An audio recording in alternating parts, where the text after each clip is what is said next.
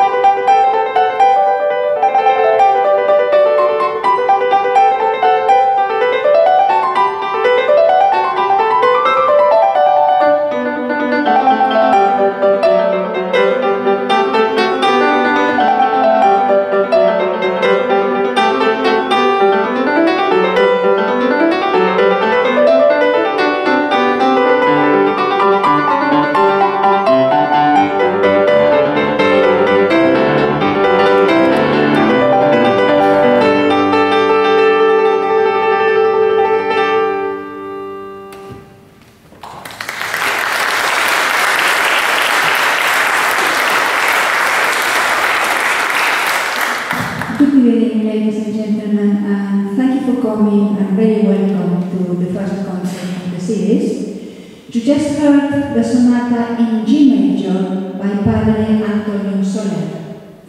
Antonio Soler is an 18th century Spanish composer, and he wrote over 80 sonatas for the harpsichord.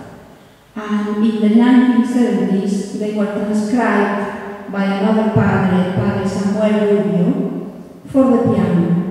As you heard, I was playing them using the pedal and because I've got this wonderful instrument, I take advantage of it.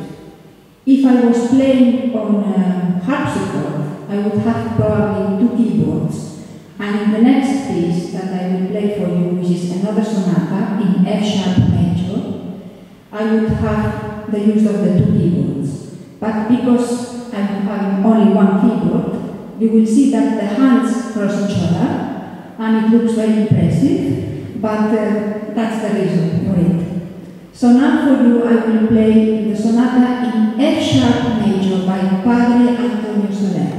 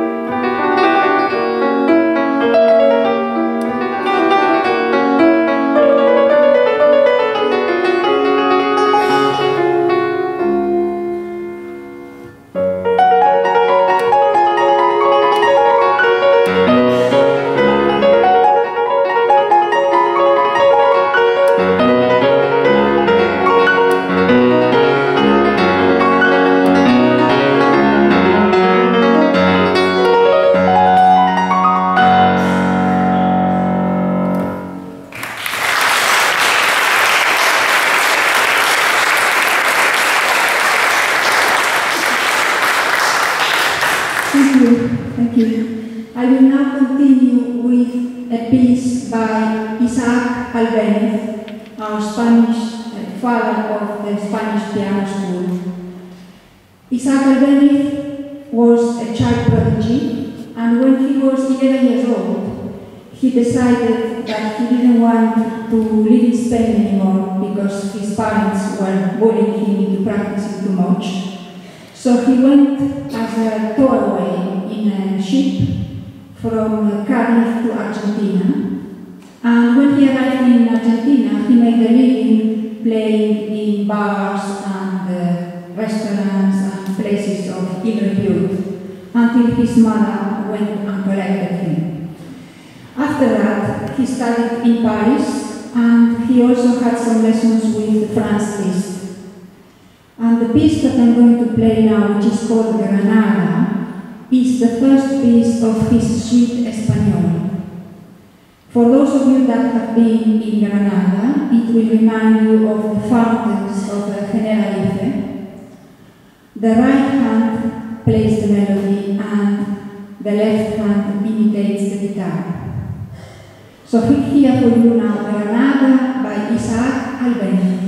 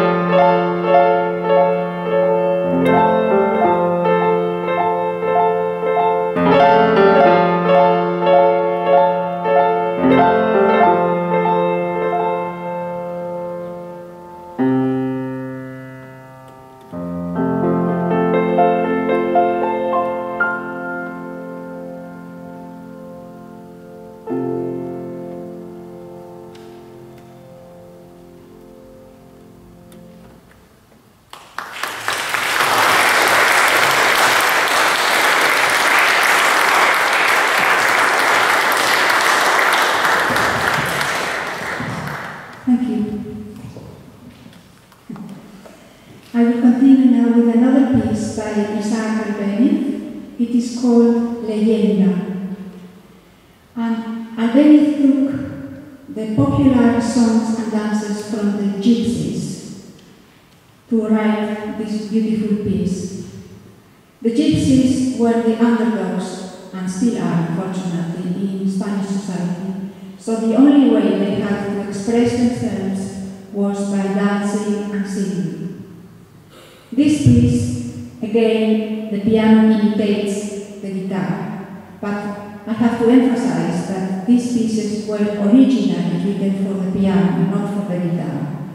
And they were made famous by Andrés Segovia, the great maestro that did the transcriptions. Anyway, Leyenda has got 3 parts in it. In the first part, as I said before, the piano imitates the guitar and the dancing. The middle section is got a beautiful song which is called Cante Hondo. Cante Hondo in Spanish means the song from the dead. And usually the themes of these songs are very sad. It's things like my father died, my mother is ill, my lover left me, things like that. And we perform them in a very free way, nearly as if it was an improvisation. So you will not hear the regular beat. We have a pulse, but we don't have a 1, 2, 3, 4 like a march.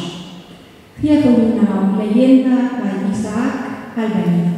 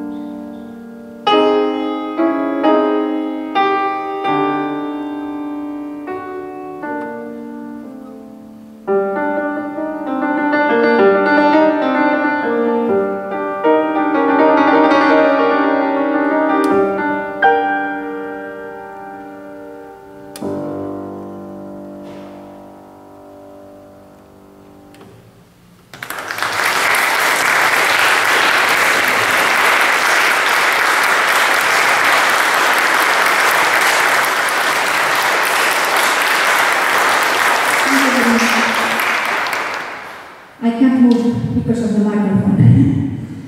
I will continue now with a sonata by Jan Ladislaus Dušek. Dušek is an 18th century Czech composer. He was born in 1760 and he died in 1812 in Paris. We owe it to Dušek that we play now with our profiles to the audience. In his time, the performers would play with their backs to the audience. But because Dušek was very good looking, he decided to put the piano sideways. Of course, this is nonsense. He decided to put the piano sideways because by opening the lid, as you can see, then the audience gets a much clearer and stronger sound. Besides that, he was very good looking, but that is not the point. I will play now the first movement of the sonata in G minor, and it will remind you a lot of the music by Frédéric Chopin. But bear in mind that Frédéric Chopin was born in 1810, when Dušek was already 50 years old. So it is not Chopin's that influenced Dušek music, but the other way around. Here for you the first movement of Jan Ladislaus Dušek, sonata in G minor.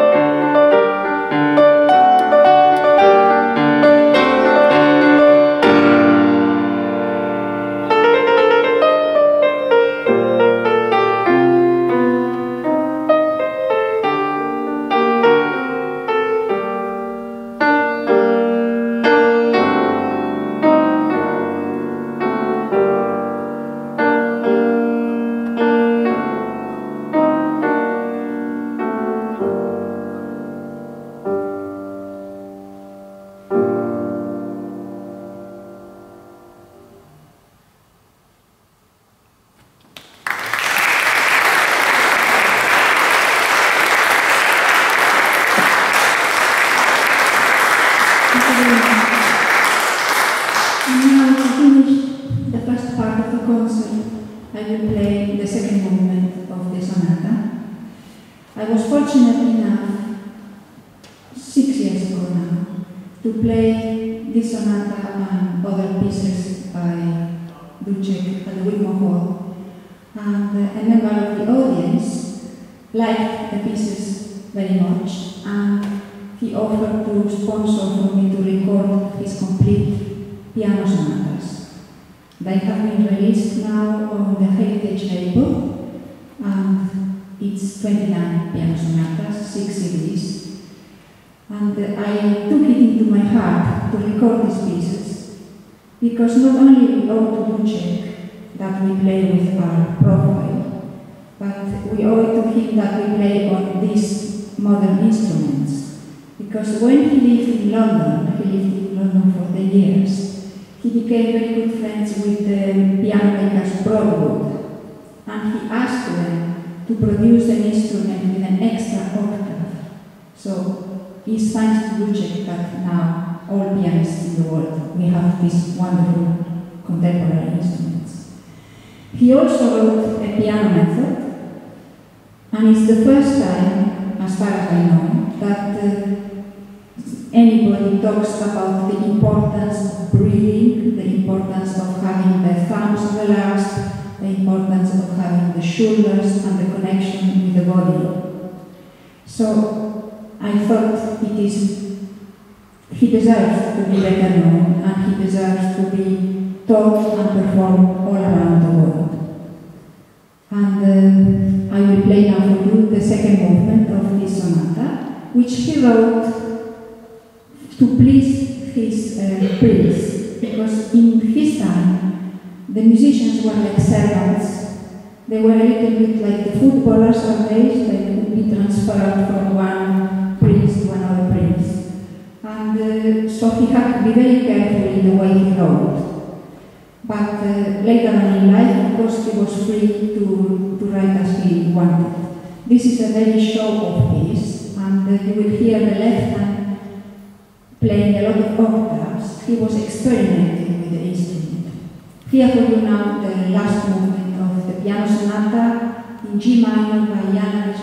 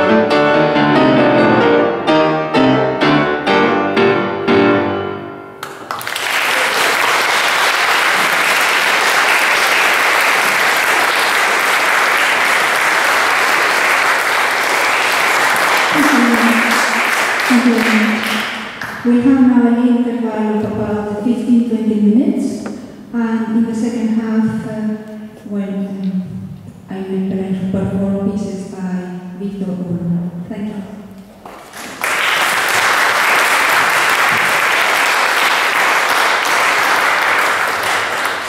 Thank you very much, Maria. So our house lights come up quite slowly, so you've got a good time to get to the back. During the interval, Maria's CDs will be on sale. She said she'll sign them, I think, afterwards. There's wine served during the interval, but there's quite tough laws about licensing, so we're not allowed either to charge or ask for a donation for refreshment. But we are about to begin, after Easter next year, a £600,000 project in this church to replace the floor that's sinking, and also to make it, as well as a place of worship, a venue for the arts and all sorts of musical activities, from children's musical theatre right through to classical music. And there'll be various rooms available in the church for people to learn musical instruments and have their classes. So there's a ball. I'm supposed to put it on a separate table, otherwise I'm in trouble, because you might have to pay for my bail to get me out of prison. So we're going to turn the lights up and refreshments are at the back.